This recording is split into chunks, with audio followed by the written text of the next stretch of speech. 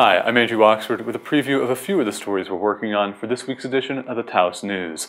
After just 6 weeks on the job, the town's new marketing director is out of the post. We'll find out why and what that might mean for the town's tourism marketing efforts. Plus, we visit Equine Spirit Sanctuary to find out about the healing power of horses.